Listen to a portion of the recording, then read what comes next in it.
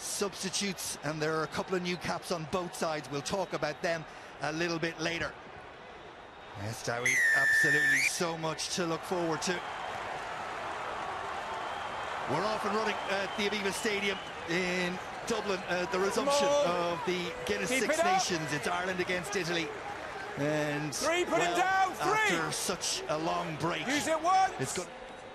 Garbisi will get us underway once more, and CJ Stander. And Ireland have 13 minutes more to build on this points tally. Gibson-Park, there he is, wearing 9. Born in Auckland, Taranaki Blues Hurricanes. And now Ireland. Sexton gathers at Gibson-Park. Proud day for him and his family. Stockdale and Conway. And into the corner Ireland go as well.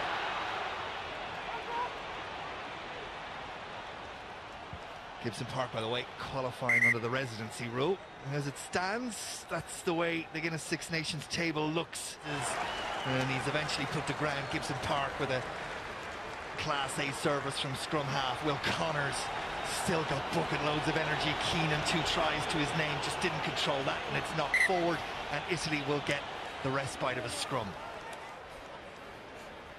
Gibson-Park at the blind side.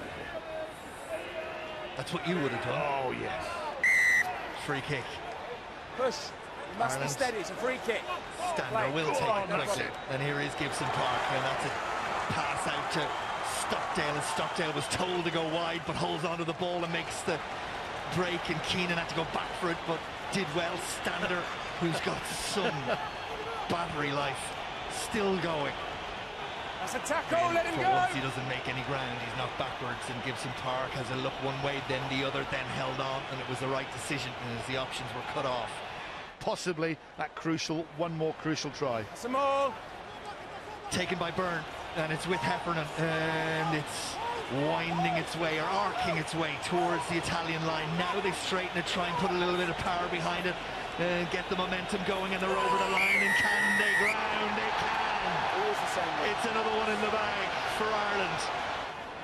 Banda, Brayley, Garbisi, and there's a little gap there, and Garbisi's through it, and off he goes, and Ireland are going to get sucker punched in the end, and Garbisi on debut.